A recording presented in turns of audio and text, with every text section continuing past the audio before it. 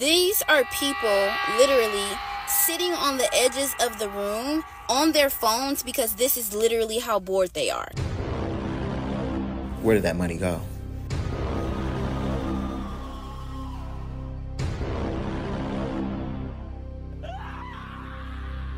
See, I just want my money back. If I would have showed up to this event, I would have thought that this was like a trap for some type of trafficking or something. That's how weird it looks in here. Here we go again.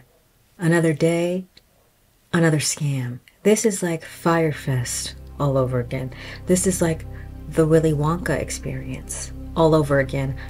But this time, they've targeted Bridgerton fans. There was this Bridgerton Ball experience in Detroit. Turned out to be a complete scam and a sham, leaving attendees feeling very disappointed. This event took place last Sunday, September 22nd. But here's the first red flag.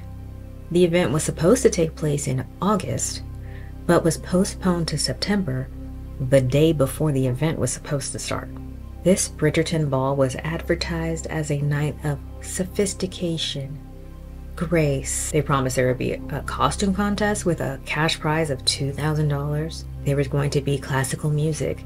There's going to be a theatrical performance, like a play. And that someone would be named Diamond of the Season, which is something that happens in the Netflix show. So they're thinking they're going to get this immersive experience as if they're walking directly into the show Bridgerton. But instead they got this. Oh my God, what is that? Oh my God, what is that? Terrible decorations. It's empty. It feels empty in here. I've had middle school dances that look better than this. There's not even any mood lighting, just harsh overhead lighting. Again, I've had middle school dances with better mood lighting than this. And then there are these lazy backdrops that look like they're from Temu. Is one of the backdrops. Now again, doesn't this look like something that your cousin had at her baby shower that she ran real quick to Family Dollar to get? And for some reason there's a vase of flowers in the corner on the floor. Are you not ashamed of yourself?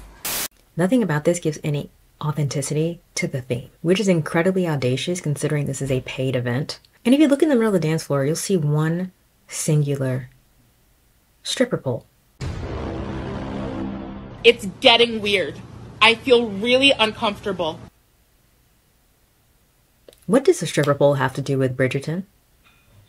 What does this have to do with the Regency era? That's what many attendees were thinking. It is there for the exotic dancer that they booked for this event. This is so ridiculous and random. So for some reason, they hired this circus performer named Tink to do pole dancing at a Bridgerton-inspired event. On top of that, Tink said that she was hired for this event 3 hours before it started. And on top of that, she gave them different performance options that she can do. And they chose pole dancing. It's almost like these organizers did this on purpose, like they think it's funny. Granted, I don't know what her other options are. As a circus performer, maybe the other options were really not related to the theme. But I just feel like this could not have been the best option. To be honest, you know, given the fact that she only had 3 hours to prepare for this, she's doing pretty well. She's out there, you know, moving and grooving, shaking her little Tootsie Roll, doing what she has to do to save this event. Now, I don't know if she was successful at saving the event, but she tried. And the funniest part about this is that they never said that there was going to be an exotic dancer, so people are even more confused. And allegedly, guests were told that there was going to be an orchestra playing classical music, but there was just one lone violinist.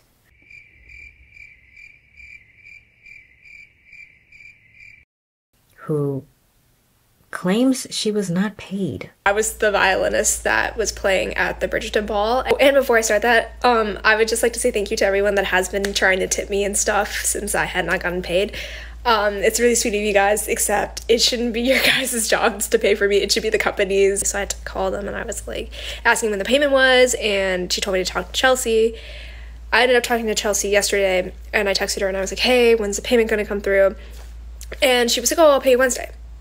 So, but I was supposed to get the money on Sunday. So I don't know why she's paying me on Wednesday instead of Sunday, but I've seen different reports suggesting that people paid somewhere from $100 to $150 for a regular ticket to this event. Some people are claiming that people paid even upwards of $600 for VIP. Let's jump right into it. The Bridgerton Ball last night, it was terrible. $150 bare minimum per person, and a spectrum of all the way up to $1,000 per package. That's number one. Where did that money go? Allegedly, VIP includes a Duke and Duchess dinner. There are claims that the dinner package actually came with undercooked raw chicken. It's raw. It's fucking raw. And that the food overall was terrible. This is a picture that someone posted saying that this is the dinner from the event. You done fed me a TV dinner, mashed potatoes cold as fuck in the middle. I ain't got no. Does that look VIP to you? Does that even look edible to you? This is a crazy plate to receive. If you really did pay hundreds of dollars for this event. This is so scammy and disturbing that I'm not a violent woman, right? But if I receive this, they might get a smooth, clean uppercut out of me. I'm gonna get a Caucasian uppercut. Take you right out. Girl, shut the fuck up. You thought you ate that? Just kidding. I don't fight, but I would feel like Joanne the scammer in this moment. And the organizers, a company called Uncle and Me, weird name by the way, heard the backlash and responded with this. We understand that not everyone had the experience they hoped for, and for that we sincerely apologize. Our intention was to provide a magical evening, but we recognize that organizational challenges affected the enjoyment of some guests. We take full responsibility and accountability. They said they were working to address all the concerns, so I guess that's it. They're just working on it. People just wanted to have a nice, wholesome evening, and it turned into a night of bare walls, pole dancing, and sad food. They said the costume contest never even happened. There was no diamond of the season. I feel like it is a scam. I feel like it's very intentional that they put no effort into this. Anyway, thank you so much for watching. Please like and comment. Comment down below. Anything. Nothing weird. Or honestly, you can do something weird if you want. That's up to you. But please subscribe, because most people who watch this channel are not subscribed, and I feel like that's really rude and disrespectful. It's like kind of anti-woman and it's anti-black. Girl, what the fuck is you talking about? Don't hate the messenger, okay? I'm just letting you know what it really is. No, I'm joking, but please subscribe. Like the video and comment. Thanks so much for watching.